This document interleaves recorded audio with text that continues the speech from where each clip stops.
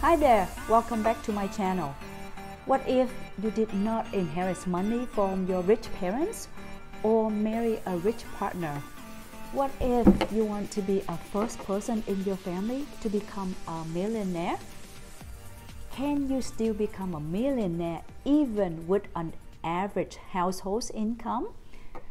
I'm going to share with you 5 lessons that I learned after I became a millionaire, and some of these lessons can be implemented by you to build a strong foundation of your financial health and be able to thrive in any economic turbulence.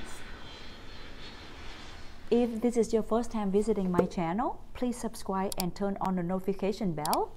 My name is Korianne, and I am a real estate investor since 2001. I achieved my financial independence when I was 35 after consistently investing in cash flow properties. Lesson number 1 is have your investment plan. I started to develop my investment plan as soon as I landed a corporate job. I was so happy that I could have such a high saving rate after I paid for all my personal expenses. I got exposure to putting portion of my earning into my company matching 401k retirement plan, and that event opened my interest to learn more about the equity investment world. Having an investment plan allows me to see my financial journey at any given moment. I was able to model the impact of any increase in my income and the consequent increased rate of saving. With my investment plan, I knew what it would take to reach financial independence in less than 15 years. I felt super happy that I could save 30% of my take-home income to invest. I also learned that if I can earn a 10% return on my money invested in the S&P 500, then I can achieve my financial independence by the time I reach 40. Having your investment plan is like having a roadmap that allows you to see clearly your income, your expenses, and what you are saving each month. It is the basics of your financial modeling.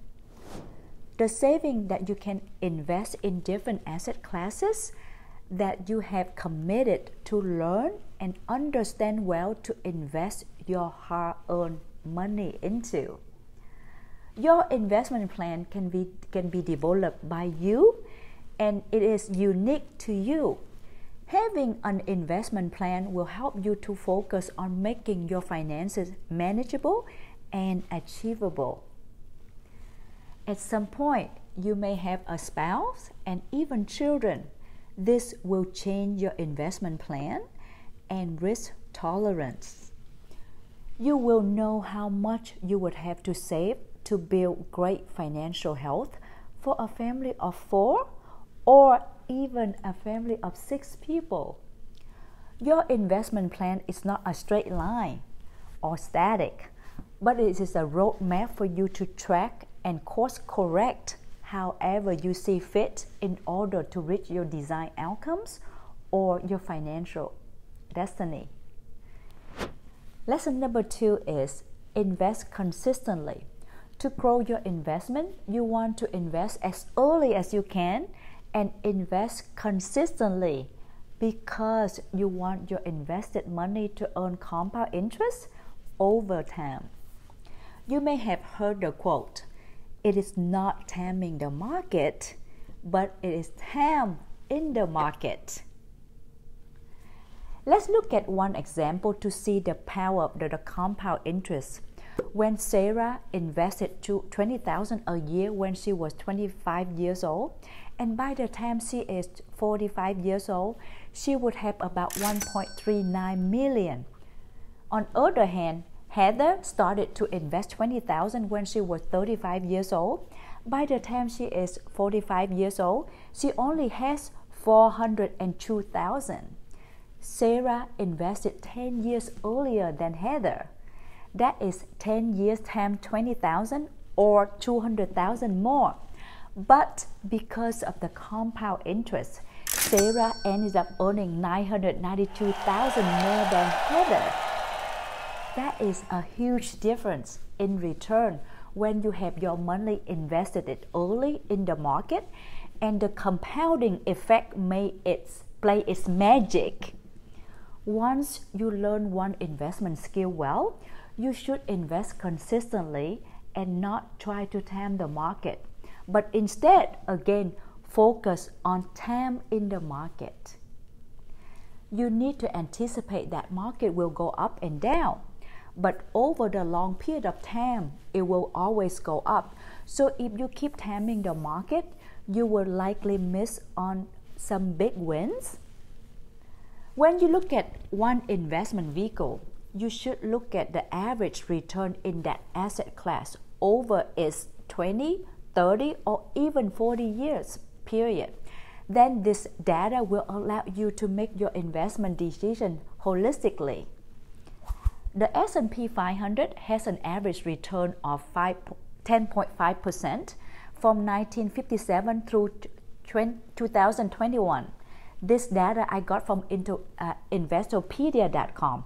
So when I create my investment plan, if I invest my money in the S&P 500, then I would use 10% as the percentage of return in my calculation to project my long-term investment growth in this holding. The average return on real estate investment based on my own projects in the last 20 years is between 16 to 36%, depending on the real estate asset classes, their location, and how much leverage I had for each project. So when I decide to invest in cash flow real estate projects, I will use 16% as an estimated percentage return in my investment planning. I do not time the real estate market. I consistently invested in cash flow real estate when I find the real estate projects that makes financial sense to add to my real estate portfolio. It is ongoing, and that's what I mean by invest consistently. Lesson number 3 is increase your saving rate. In my early years, I understand there are basically 2 ways that I can increase my available capital to invest. Number 1 is by increasing my income, and number 2 is by reducing or cutting my discretionary expenses. How? I become a relentless learner. I always eager to acquire high value skills that in turn increase my income at my corporate jobs. Constantly looking for new ways to improve. When I had my own mortgage company, I became a mortgage broker specializing in one specific niche, assisting clients with credit challenges and bankruptcy in their profile to secure a really good mortgage. These specializations allowed me to help more people and at the same time yielded me more business with higher profitability. I highly advise everyone who is currently working, regardless of your industry, to look for room to grow your specialized field. When you do things most people either don't or cannot do, you are in high demand, and as such, you will be nicely compensated. When your income increases, your saving rate will increase accordingly, and you would have more capital to invest sooner. If you are not naturally practical spenders, then it's a great habit for you to keep track of your monthly expenses for a few months by using an Excel spreadsheet, Mint.com, or any other online tools out there. You will be surprised by what you would learn and find some big expenses that you don't really need to cut and save thousands of dollars yearly to go straight to your savings. A couple of the biggest expenses that most of us have are eating out often or monthly car payments. Because you buy a new car every few years, If you have these expenses, you can easily save at least $1,000 to $2,000 per month.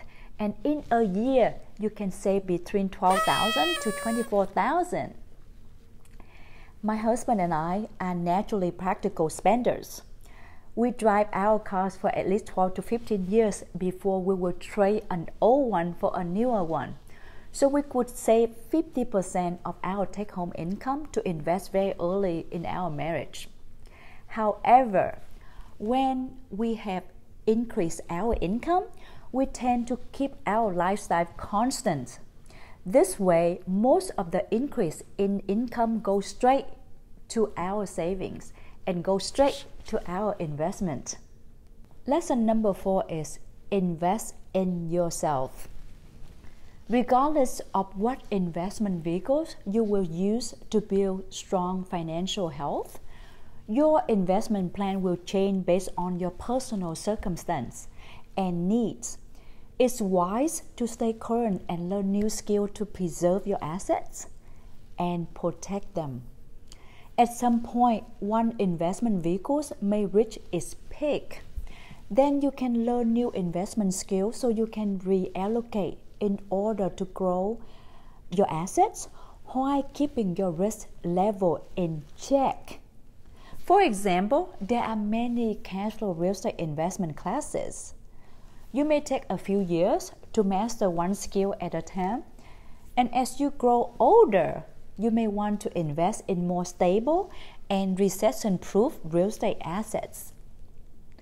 This may include assets that will prosper regardless of the economic cycle or shift the focus from heavier appreciation to heavier cash-on-cash return.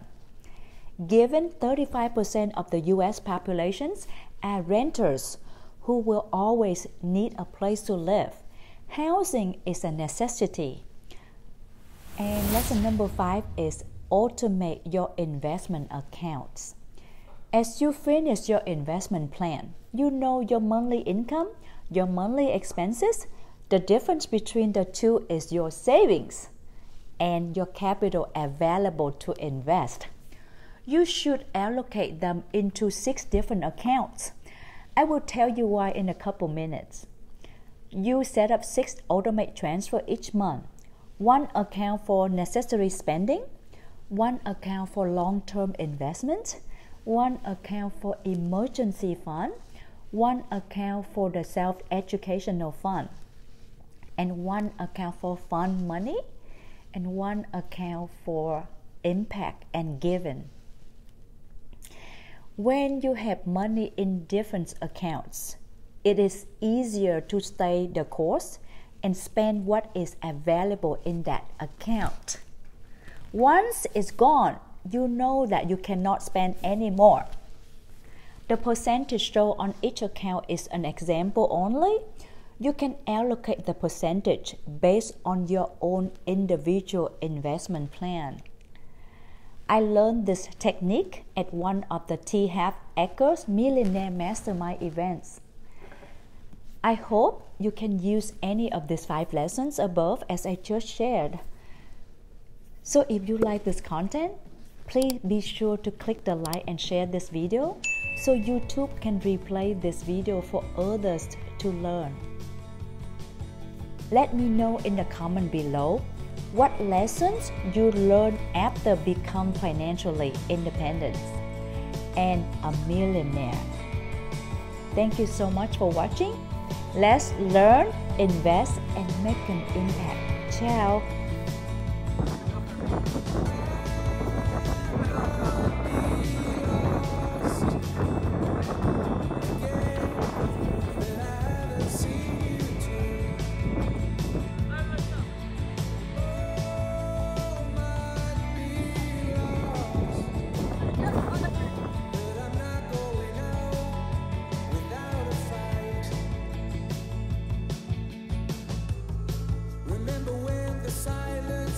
So big it pushed a hole straight through the sky.